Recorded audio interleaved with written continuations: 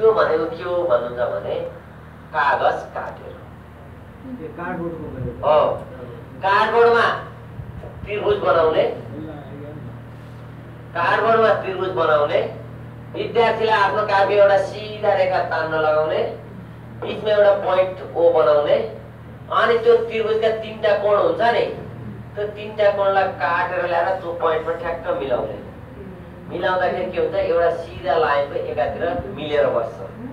अनि अघि हामीले सरल कोण भनेको 180 डिग्री भने हैन भनेपछि 180 डिग्री हुन्छ भनेर त्यसरी सिकाउन सकिन्छ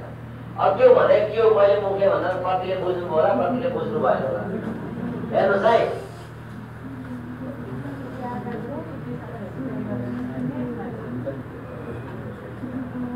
यो त्रिभुज भयो अब यसले भित्र नाम लेखिदिनुस् है बाहिर भन्दा लेख्न सकिन्छ नि ठुलो कार्डबोर्डमा यो बनाएर ल्याउन सकिन्छ त्यसपछि अब हामीले के गर्ने भन्दा एउटा विद्यार्थीलाई कार्डमा सिधा लाइन तानेर यहाँ एउटा चाहिँ बिन्दु ओ पत्ता लगाउन लाउने अनि हाम्रो बच्चाले के गर्छ भन्दा यसलाई यति काट्न त सक्छ नि यो कोणलाई ल्याएर यहाँ राख्ने बी भयो यसलाई ल्याएर यहाँ मिसाइदिउँ अब यो सी छ नि सीलाई ल्याएर यसरी काट्नुहोस् यो काटेर ल्याएर के गर्ने यसलाई ल्याएर यहाँ राख्नुहोस्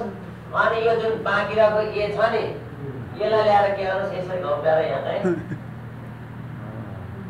राख्नुहोस् यसरी राख्दा के हुन्छ भन्दा यो तीनटा कोण यसरी मिलेर बस्छ अघि नै हामीले एउटा सिधा रेखामा कुनै यस्तो भयो भने यो भाँच्दै लेख्ने हो अरु के रे कोण नाप्ने कुरा छ नि त्यो कोण नाप्ने कुरालाई तपाईले दुई तरिकाले गर्न सक्नुहुन्छ एउटा प्रत्येक विद्यार्थीलाई आफ्नो कपीमा त्रिभुज बनाउन लाउने आफ्नो कपीमा अनि कोण नाप्न लाउने कोण नाप्न लाउँदा उसकोमा पनि 180 हुन्छ उसकोमा पनि 180 हुन्छ उसकोमा पनि 180 हुन्छ उसकोमा पनि 180 हुन्छ भनेपछि सबैको 180 आयो भने 180 डिग्री हुन्छ भनेर सामान्यीकरण गरिदिने यदि होइन ग्रुपमा वर्क गराउँछु भन्ने भने अहिले जस्तो वर्कसिट जस्तो एउटा वर्कसिटमा कम्तीमा दुईटा चित्र राख्दिने तलपट्टि कोणहरुको नाप राख्न भन्ने अनि त्यसलाई जोड्न भन्ने कति आउँछ हेरेर कन्क्लुजन निकाल्ने भने कस्तो भन्दा हेर्नुस् है यो भयो यहाँ एउटा त्रिभुज बनाउनुहोस् यहाँ एउटा के भयो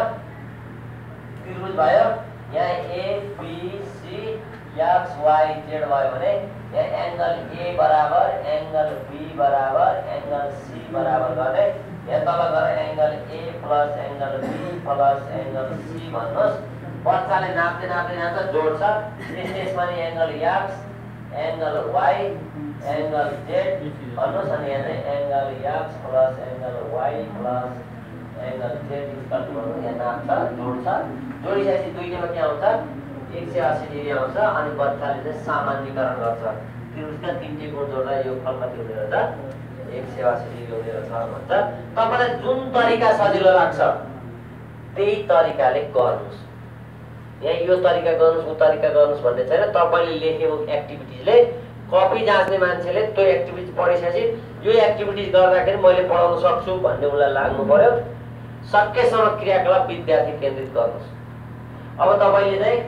अघि कोण नाप्ने कुरा गर्नुभयो नि बच्चालाई आफ्नो कापी एउटा त्रिभुज बनाउन लगाउने अनि कोण नाप्न लाउने अनि जोड्न लाउने भन्दा पनि भयो